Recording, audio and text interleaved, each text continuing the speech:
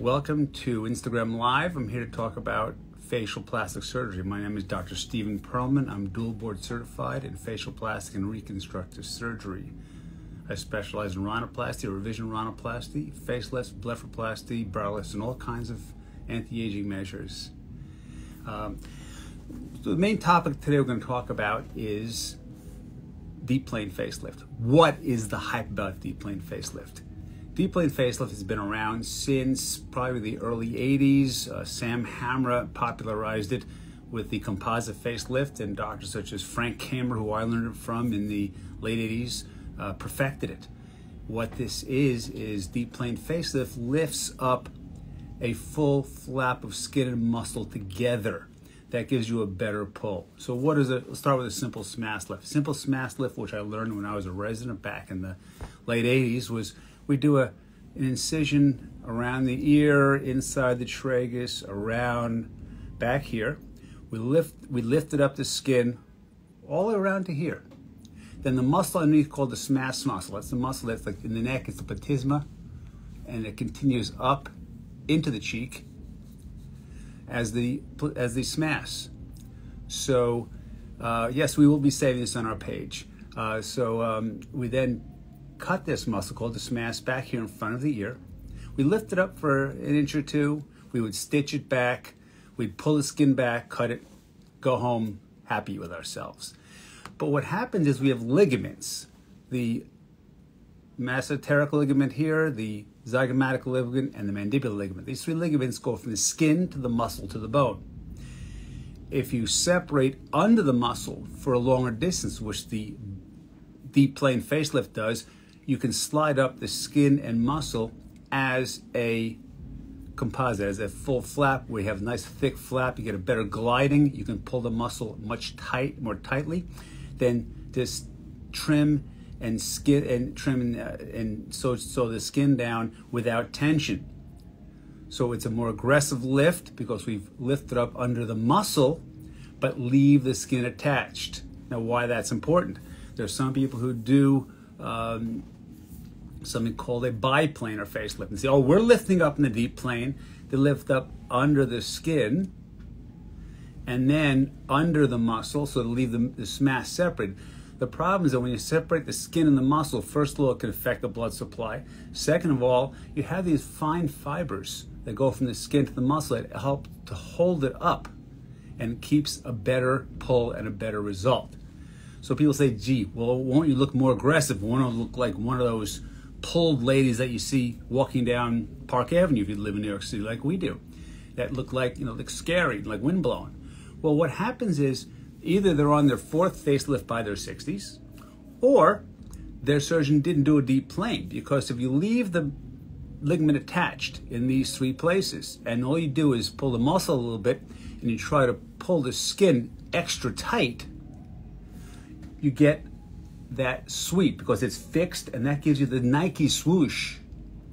If you separate that nice thick flap of skin and muscle and pull it up together, then you're going to get a much better lift. Also, we enter the muscle further forward. You see back here, it's pretty tight, it doesn't move. Here, it's much more loose. So if you're lifting up where it's loose, you get a much better pull. When I'm teaching residents and fellows, and I do a surgery, no one else is watching your surgery.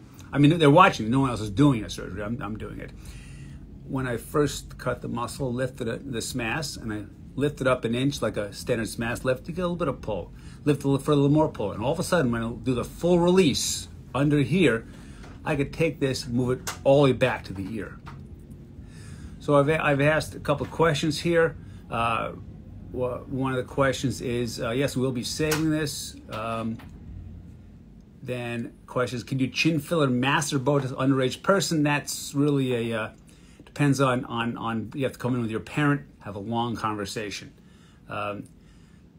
Loose face and neck, again, there's a lot of loose face and neck. Sometimes we do someone in their late 30s to 40s, very unusual, but normal people start in their early 50s on up.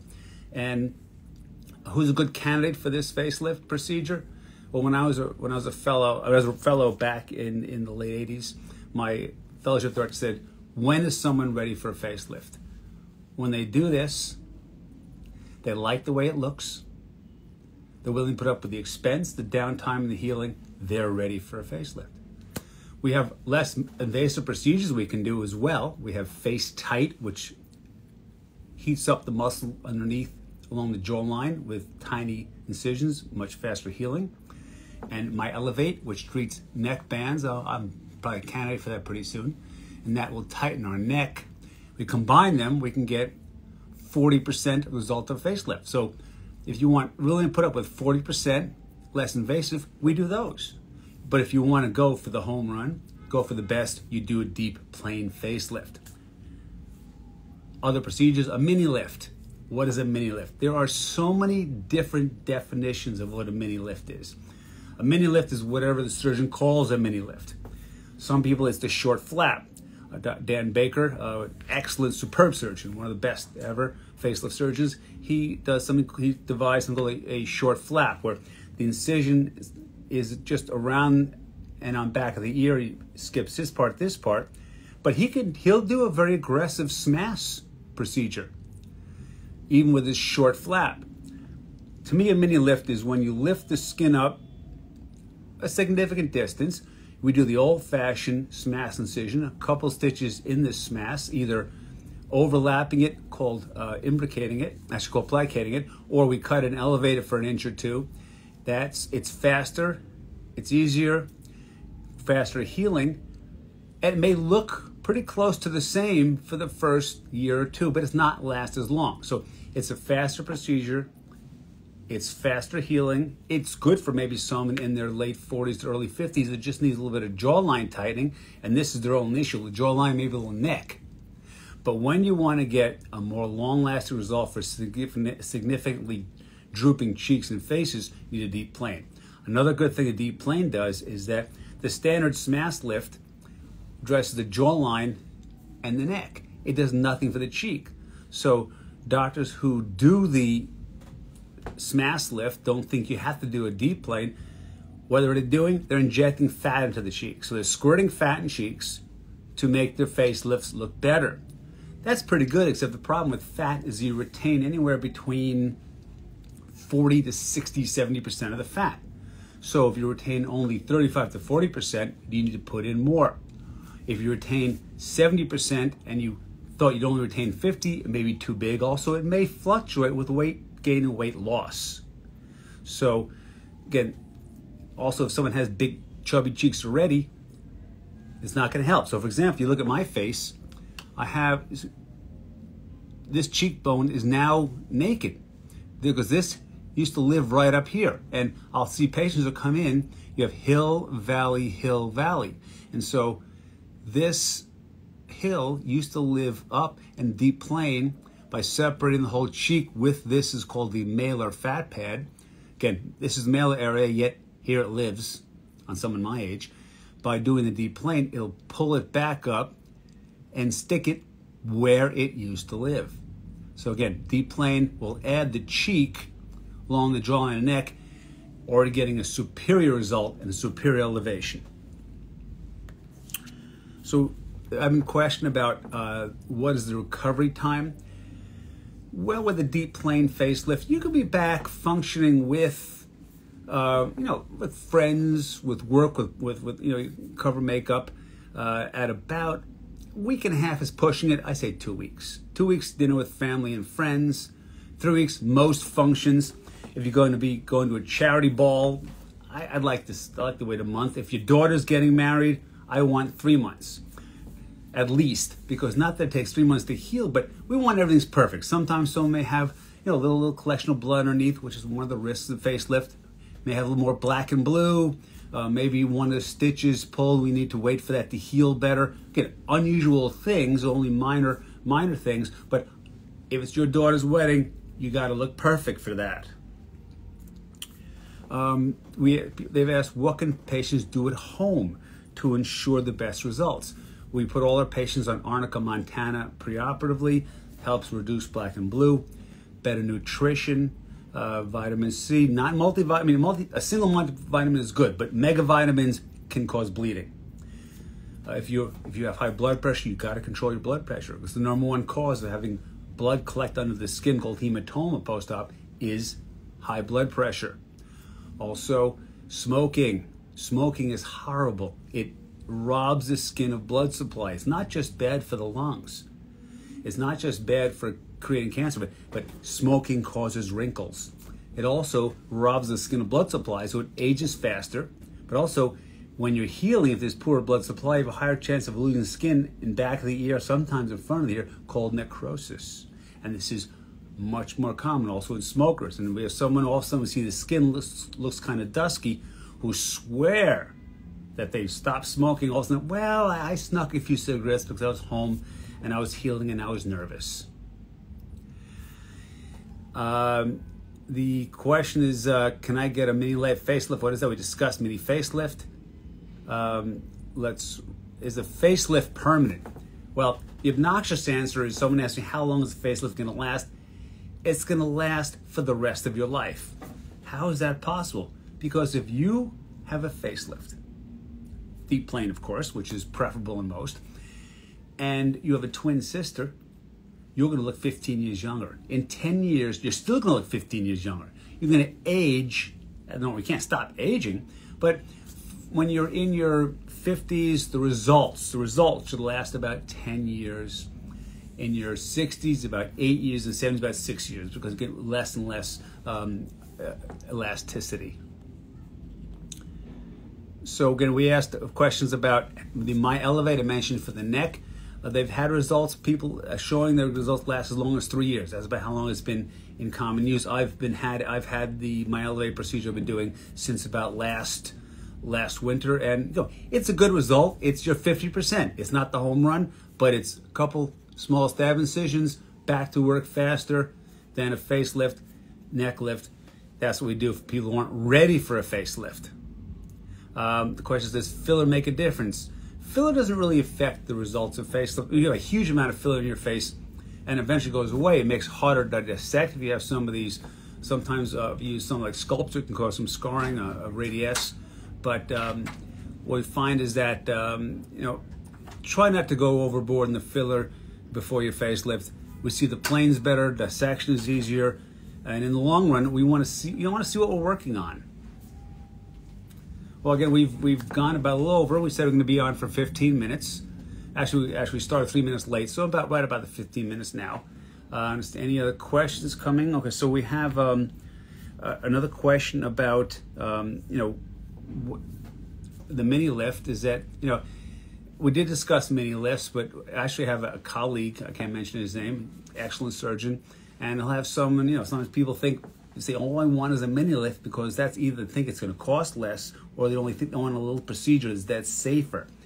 The facelift is very safe, and what he does, he actually says, I'll tell a patient, sure, it's a mini lift, but I charge them the same as a regular facelift, and I do regular facelift. They want to call it a mini lift, it's a mini lift. I like to tell patients what they're getting, but there really is no increased risk. In studies showing the complication rates of deep plane facelift to standard smash facelifts, shows there's no increased incidence of permanent complications. You may have a 2% temporary weakness of the upper lower lip, smiles kind of funny for a few weeks, but in the long run, the risks are not increased with your deep plane facelift. And of course, what else can we add to deep plane facelift? Very commonly, we want to add a brow lift. Now, I've got friends that one friend calls it a temporal lift. Another one calls it a galeal advancement, because brow lift gives people the idea that they're going to look like this. A brow lift should lift up more on the side than the middle, because if you're doing a facelift and you have a lot of laxity, we have to feel the face. If your face is very loose, and mine's getting pretty loose, so if you have a lot of laxity and you pull it up this way, no matter how well you stitch it down here, you may have some bunching. But if you do a brow lift, again, more in women than men, if you do a brow lift, that will help take away that bunching and accordion look next to the eye. And very often women need it. In men, what we'll do, the way we get around it, is if men have significant laxity to need that vertical part here, we actually can extend the incision through their sideburn and even to a bit of a crease, which you can't go there in women, but in men you can because it's covered by hair and thicker skin.